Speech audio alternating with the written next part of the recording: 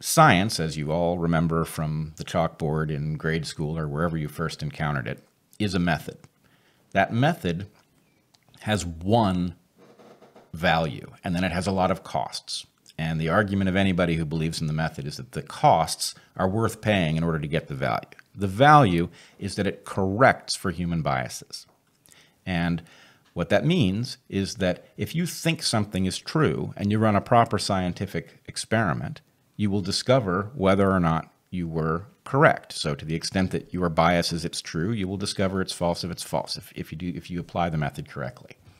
But the method actually has deep philosophical underpinnings. And the philosophical underpinnings basically require, you will remember the method is, you observe a pattern, you hypothesize an explanation for the pattern. The hypothesis makes predictions about what else would be true if the hypothesis was correct. And then you run an experiment to see whether the predictions show up in some place that you look for them. Then, the part that doesn't frequently get said is if the test turns out to reflect positively on the hypothesis, if the predictions are right, then the model that generated it gains strength in our belief in it. And so, basically, there are a lot of ways this can go wrong. We've seen the replication crisis take down entire fields who have generated a whole library of beliefs that aren't true because there are ways that you can apply the method badly and what you do looks like science, but it doesn't function like it. It doesn't correct for biases, it reinforces them. Especially in an era of really complicated statistics where most of the scientists doing analyses don't actually understand what the math is behind the statistics that they're using are.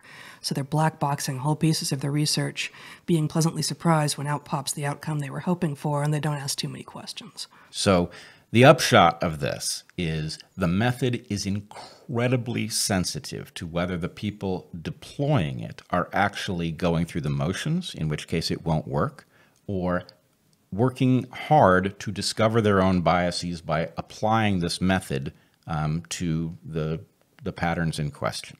And so hypothesis-driven is, I would argue, it's the it's the ultimate discovery about how science needs to work. Do we need to tinker the methods and the assumptions to get it to work a little better? Yes. But if aliens step off the spaceship someday and say, we'd like to talk, they will have a version of the scientific method, and we will be able to map our version onto theirs. Maybe an interesting discussion to be had, but they will be hypothesis testing. They will be falsifying hypotheses rather than validating them.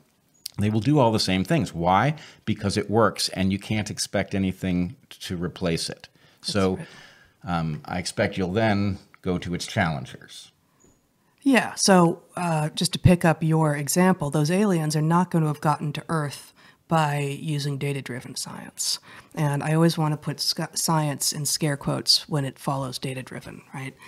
It's what modelers and data scientists tend to be pushing in this era of big data where we have so many numbers generated at all moments of every day that can then be queried for what it is that they might mean by our supercomputing powers, that it seems like asking the numbers that already exist for the patterns within them must be a fine and maybe even a better replacement for hypothesis-driven science, but it's not, right? Data-driven science is asking data to reveal patterns that you did not predict.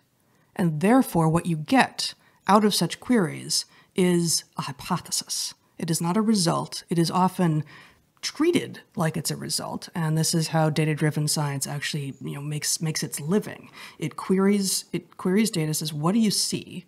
And then whatever is seen ends up being promoted as this is what we've found, and it is a kind of found, but it's found that hasn't been tested yet. That is effectively an observation, which is something you've said here before, right? So if you query data using an algorithm, and you end up with, oh, I think this pattern this pattern has revealed itself. Now what you need to do is go with that hypothesis that there's a pattern that exists into a different data set and ask those data if this pattern exists. So I think this is going to be very mysterious to people until we unpack it a little bit. Okay. First, data-driven. When people say it, when they assert, this is data-driven science, let's see what the data say, the data are king, right? When people do that, it sounds to somebody who has not been in the trenches like an obvious appeal to the empirical, right? Oh, that it's almost synonymous. If I say data-driven science, I'm really just saying science with some kind of emphasis on the empirical. This is not what it is at all. It's actually a kind of coup from empirical meaning the countable, the quantifiable. Yeah, the quantifiable and very often the experimental. And we are not arguing against experiment or empiricism. In fact, it is absolutely essential for hypothesis-driven science to be tested against the empirical. That's what makes it work. But if you sideline the hypothetical and you simply go to a series of experiments, what you are doing is you are taking all of the parts of the method that aren't observation and eliminating them, which then fails to account for bias. Now, to correct for bias, the one caveat that I would make, and people like you and me hate this point, just absolutely detest it. Hypothesis-driven science could be done by a machine, okay? It could be done by a machine on giant data sets, and it would work. Now, I don't think it would be artful. I don't think we're in a place to do it, but I don't want to say that this requires people to generate hypotheses. It could be done in a mechanistic, algorithmic way. It could, although many of the, famously, many of the sort of big name early 20th century scientists, like Einstein and others, are on record saying things like, and I don't have any of the quotes on hand, but we do our science with logic, but we invent. The generation of hypothesis is invention, it's creativity, it's dream space. It's something that you can't teach, that you get experience in by going out into the world and looking for patterns and trying to explain them. And the sort of rinse, repeat, wash, rinse, repeat part in which you're testing your hypotheses, having generated predictions that necessarily follow from them, and then doing experiments or careful observations to assess whether or not they're true and doing the analysis and going in a circle there can be taught, and people get better at it over time. But where did the idea come from is more ineffable. And yes, you could teach machines to do some of those things, but many people who actually generate hypotheses, yourself included, myself included, will, I think, still hold on to the idea that humans yet, at least with the kind of AI we have now, are going to be better at generating new explanations for patterns in complex systems. Yes.